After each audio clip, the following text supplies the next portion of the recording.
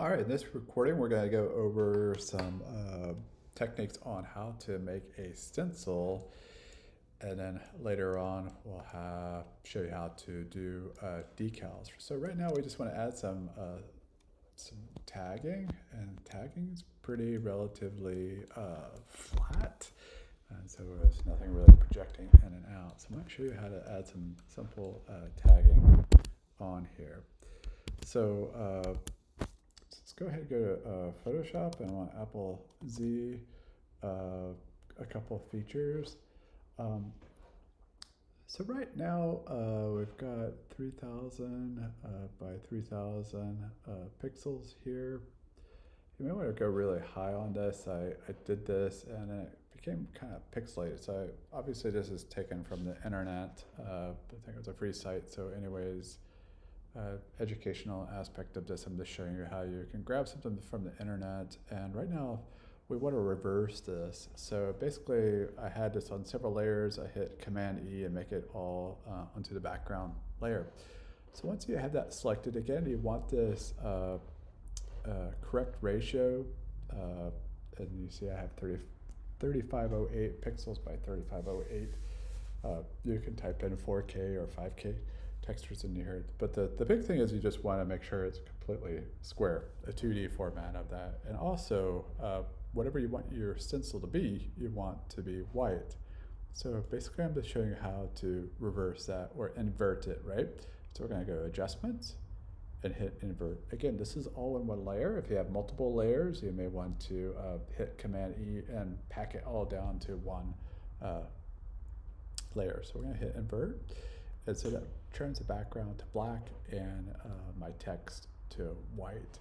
So I'm going to go ahead and save as. I'm going to save it as a PSD. Again, my stuff was kind of pixelated out, so you may want to up this to a larger number. So I just called this a stencil test .psd. I'm just throwing it on my desktop to just add more clutter to my desktop. And I'm going to hit save. All right, it's going to say, I hit replace because I've done this before, right? So what we want to do is bring this into Substance. All right, so I'm going to go ahead and open up Substance, and you can go ahead and see it. So I want to see if I can delete this. Let's see. It's not going to allow me to delete it. So what I'm going to go ahead and show you how to import it in. So we're going to go to File and Import, and we're going to import resources, okay? So later on we're going to export mesh and textures so we can bring this into Unreal Game Engine, but import resources, go ahead and click that. We're going to add a resource, and we're going to go to my cluttered desktop. It has all kinds of loveliness, and we're going to hit stencil test.psd. So we're going to hit open. And we want to put this in a specific area. Also, we got to tell what it is. So right now it's undefined. Sometimes it'll know it's in like a normal map or something like that, but usually you kind of have to tell it what it is. So we want this as a texture. We don't want it as an alpha or whatever these other pull down tabs are. So we're going to hit texture. And we kind of want to tell it to go to, we can tell it to go to our shelf. But I'm going to go ahead and go into our dumpster 3. It may override the one that I already have there, so we're going to go hit import. And you can see it show up here in my texture. All right, so sometimes we may have to do a search, whatever we call that. So you can hit all, it's going to show everything, and then you're going to go to textures, or if we had done our shelf, specific shelf, we could have done that. So we're going to go to shelf, textures, and it should show up down here so we can see our image is showing up here. All right, so we're going to go ahead and we're going to lock this into a position. So we can go into, instead of perspective, we can go to ortho, which should snap it. Let's try that again. So usually when you hit shift, it would lock it. Okay, so you have to hit Alt, just like in Maya, but then you can hold Shift and it will lock it into a position. Now this is graffiti. It doesn't really matter if it's completely flat. That's doesn't really matter. So what I'm looking at is this little flat spot. You can tag wherever you want. So we're tagging legally, right? We're not on site breaking the law. So right here, we're gonna tag this little area. So there's multiple ways of doing it. I'm just gonna do it really quickly, and then we're gonna go into the other features down the road, and I'll show you how to clean this stuff up. But we really don't want any bumpiness to it. It's just gonna adhere to the surface. And so we're just, again, this is baby steps. I don't wanna spend too much time on this. So we're gonna add a fill or add a paint layer. So I click on here, and what that does, it opens up this attribute. If we had done a layer, this would not have popped up. It would have been a different thing.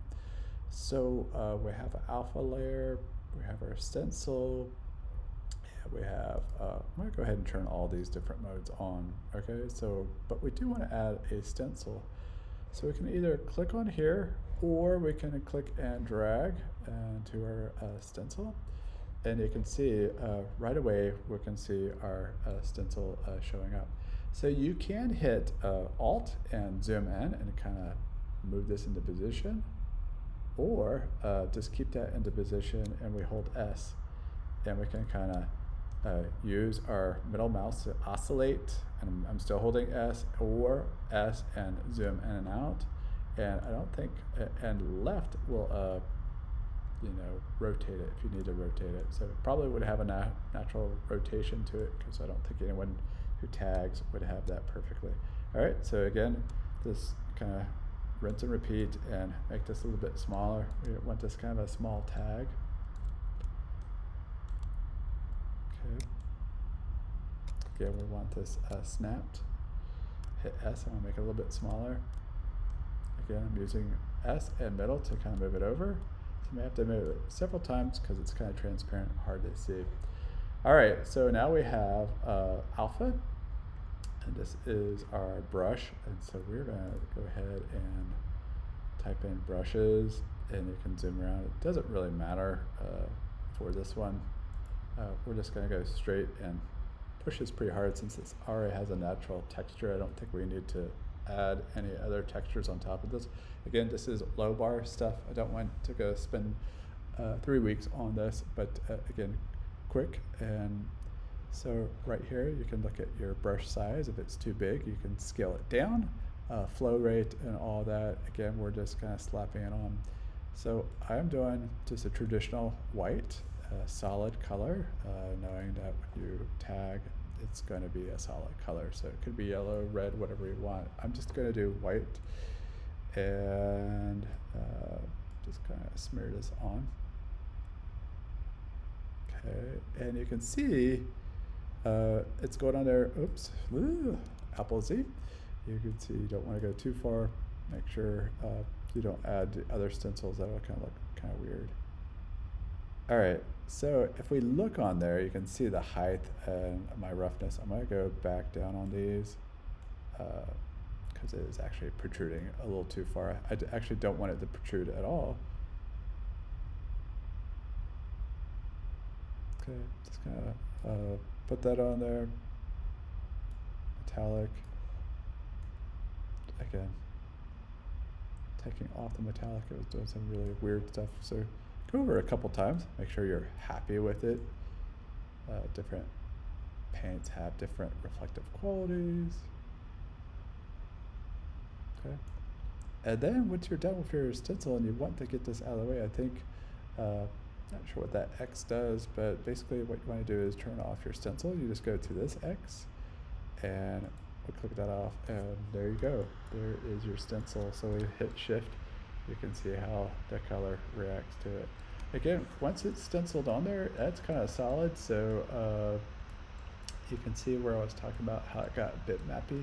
So the higher the resolution on your PSD, just go ahead and go up to 4,000 or 6,000. It doesn't really matter. Just go really a little bit higher for the quality of it. Because once you project it on there, you don't want that illusion of reality of that look. So again, this is pretty good clean vector graphics. It doesn't really look too realistic. It's kind of too clean. So we'll get into how to add some other generators on here to kind of break that up so it's not too perfect. All right, so we'll stop there. I want you to just go ahead and go online and find your own tagging stuff, and remember what to do in Photoshop. You want the background black, solid black, and you want your stencil white, or your tagging elements white.